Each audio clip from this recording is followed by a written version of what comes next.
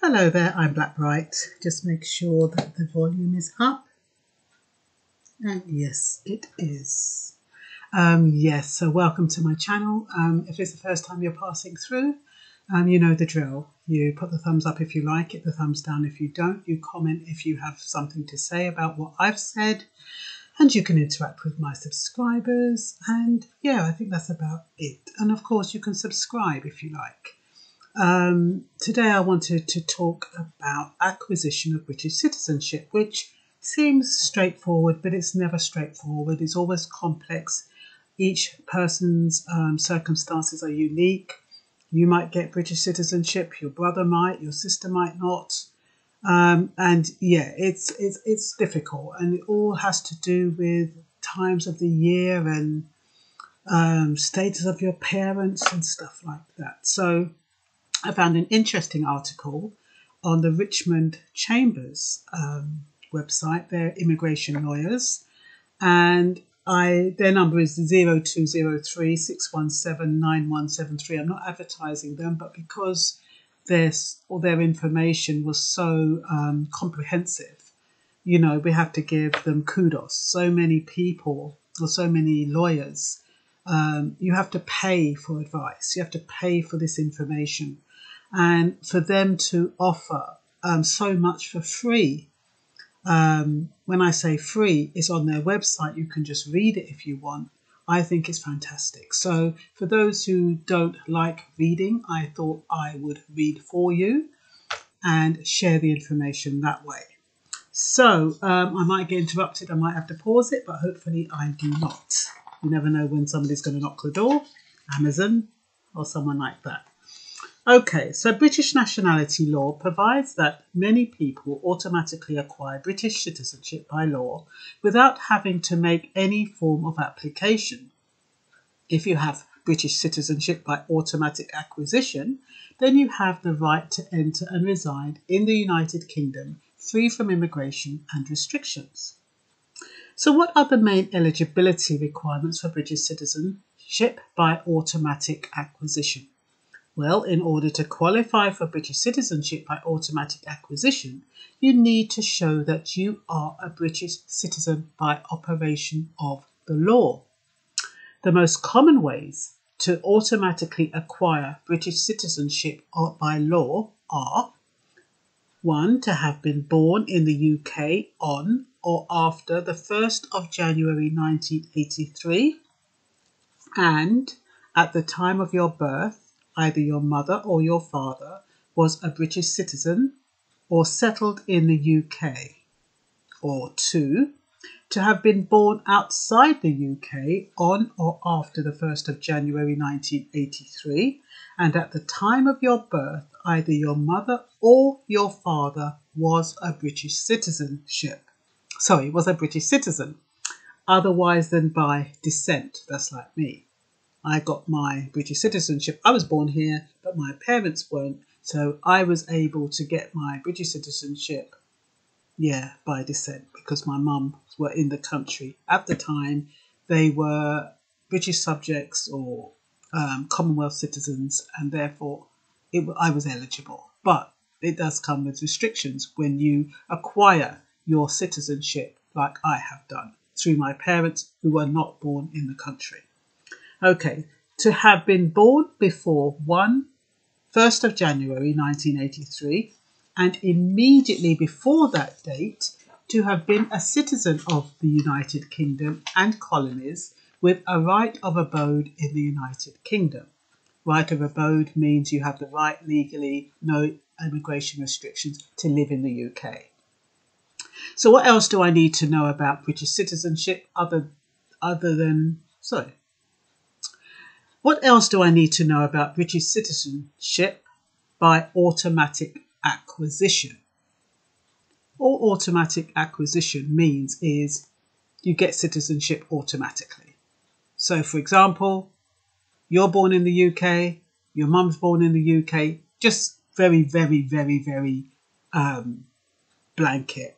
You're born in the UK, your parents are born in the UK, you're an automatic British citizen.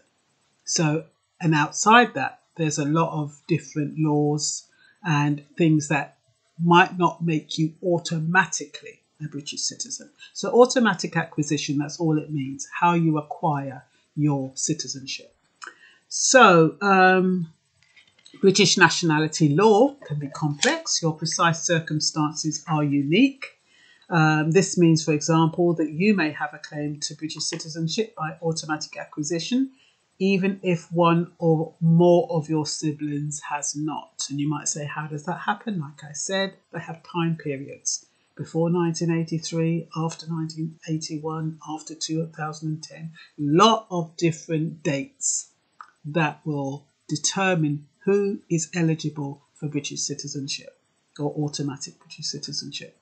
Okay, you will need to show, in order to get automatic citizenship, you need to show that you were born in the UK on or after the 1st of January 1983 and your mother or your father was settled in the UK at the time of your birth. Settled in the UK means they were legally entitled to be here, indefinite leave to remain or limited leave to remain, but they're legally in the country. Or you were adopted in the UK as a child on or after the 1st of January 1983 and one of your adopters was a British citizen at the time of your adoption, or you were found abandoned as a newborn infant in the UK on or after the 1st of January 1983. I never knew that. So how do we know that people don't just come over here, abandon their kids, and then they get British citizenship? It's a new one on me. Okay, born in the UK on or after the 30th of January 2010, and your mother or father was a member of the armed forces, or born outside the UK on or after the 1st of January 1983, and your mother or your father was a British citizen, otherwise than by descent at the time of your birth. Like I said, British citizen by descent means their parents weren't born in the UK. Born outside the UK on or after the 1st of January 1983, and at the time of your birth, your mother or father was a British citizen serving outside the UK in qualifying service, having been recruited for that service in the UK, or adopted outside the UK as a child under the convention adoption on or after the 1st of January 1983, and one of your adopters was a British citizen at the time of your adoption, and the adopters were habitually resident in the UK at the time of your adoption. Now, one minute they're saying, they use different terms: habitually resident, ordinarily resident, settled in the UK. They're very, very similar. It just means they're legally entitled to be in the UK. There might be some restrictions, but they are legally entitled to be in the UK. Born in the UK before 1983, like moi.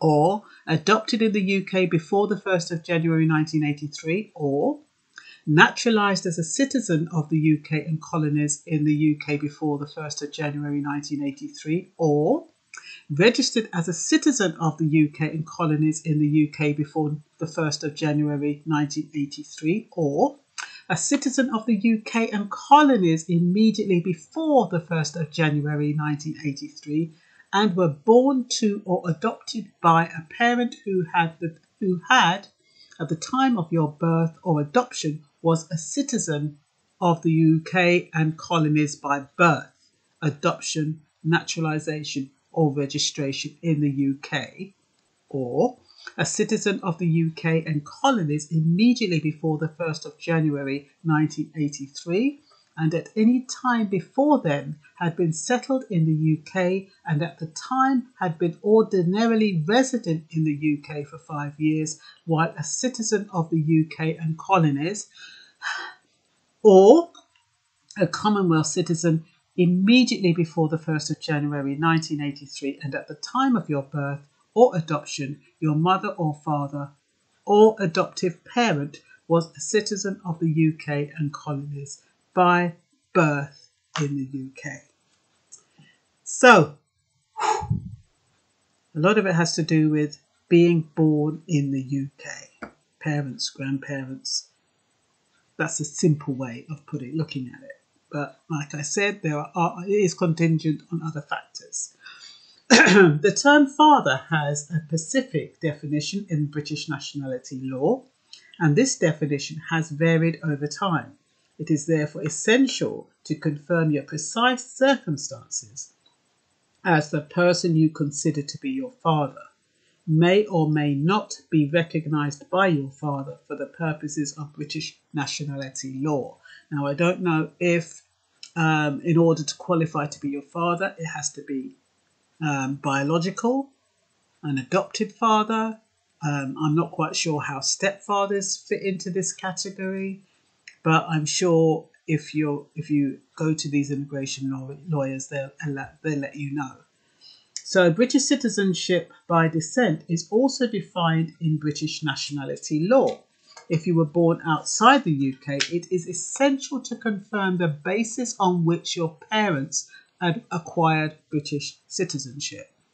So once again, it's very discreet. I don't even know if it's discreet, but you're born outside. You've got parents in the UK, and they're citizens. As far as you're concerned, your parents are British citizens. But for the purposes of British nationality law, if their parents are not born in the UK, your parent will be British by descent, and they don't have the same privileges or rights. So when you're born outside the UK, if your parents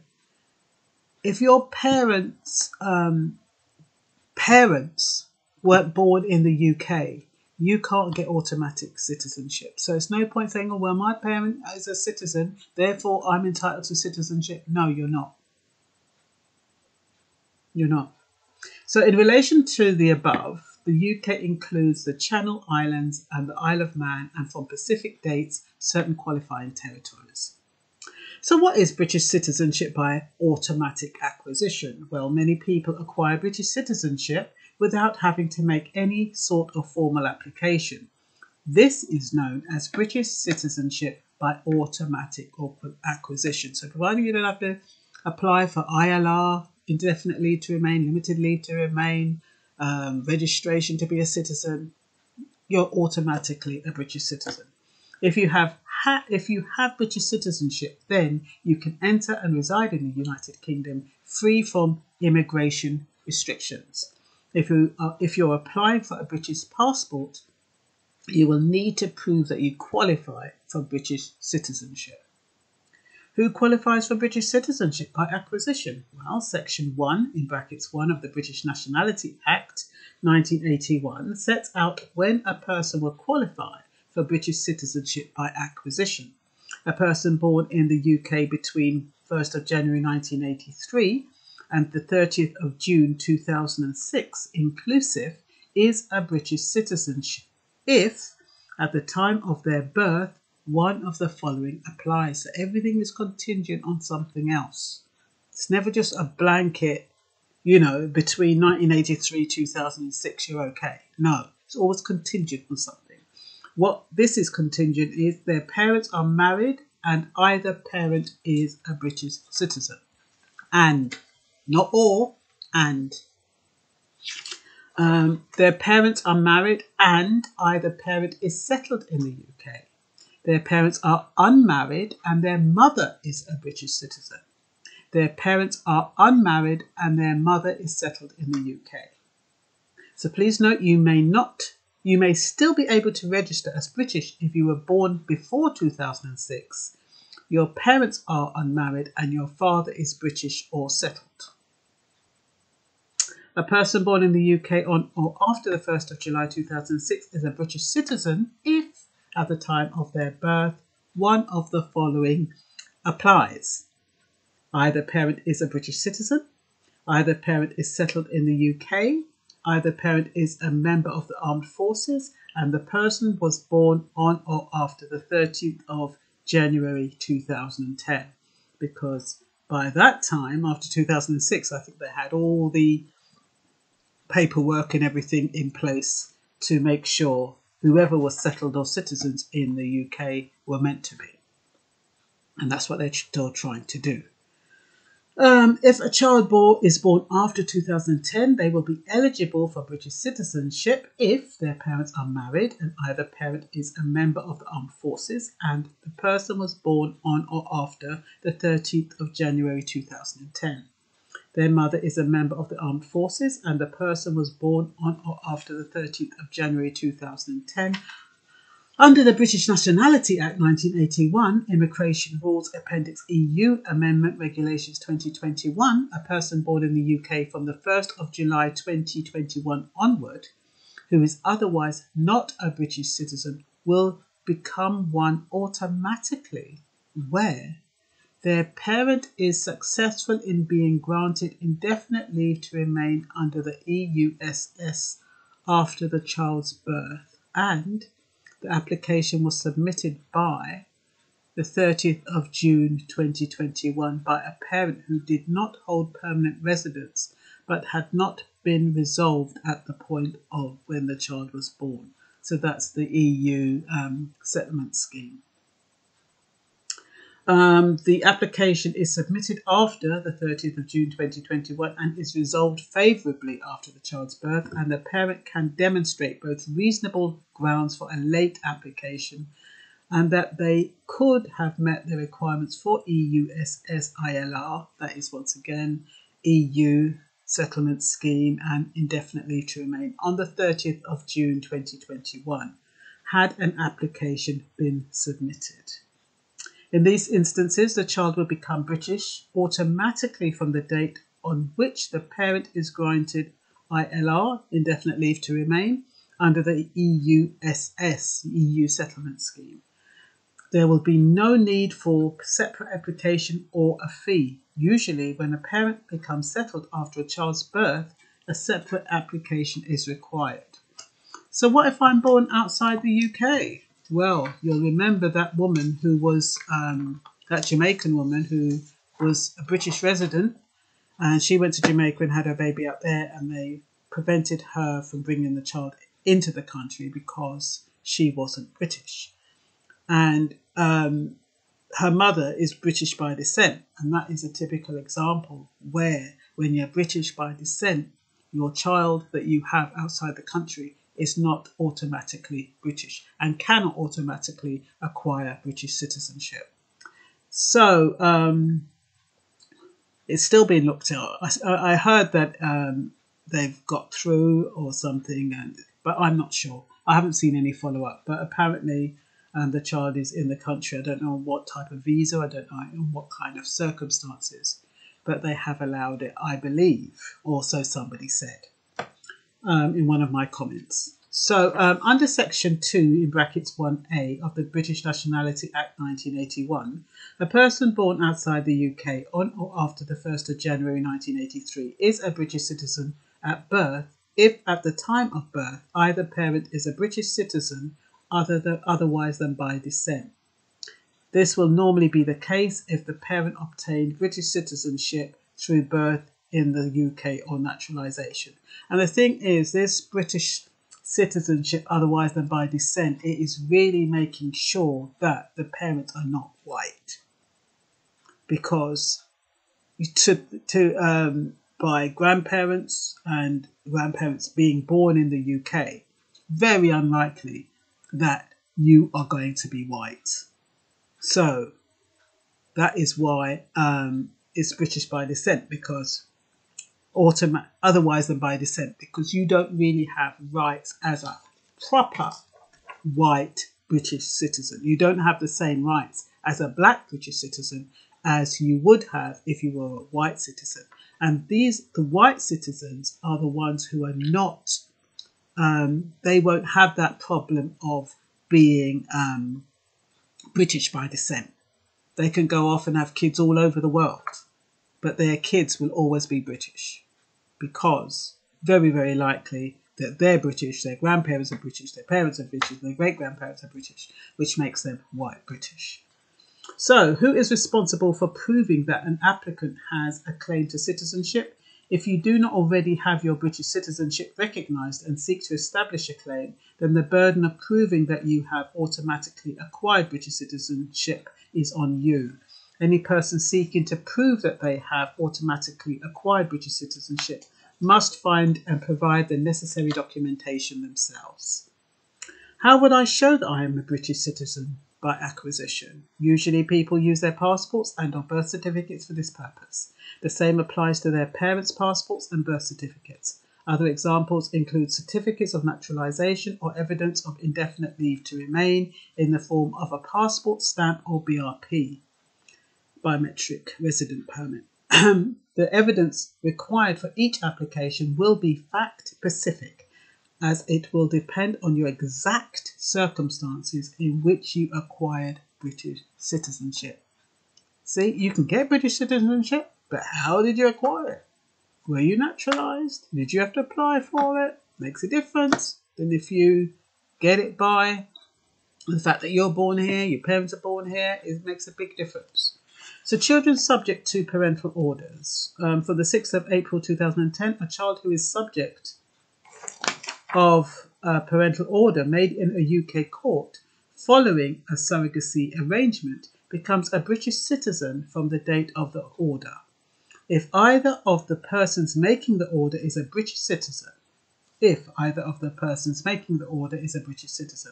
provision for this can be found in 1(5) of the British Nationality Act 1981. British citizenship acquired this way is not lost if the parental order ceases unless the order is set aside by a higher court on appeal, in which case the child would no longer be a British citizen.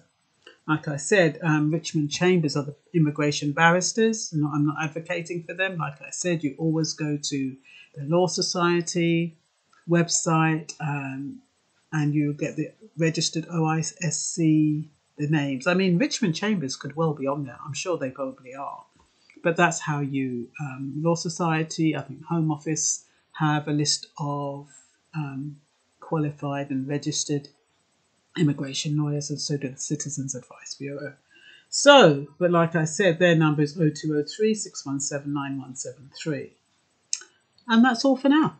Hope you found it useful. Bye-bye.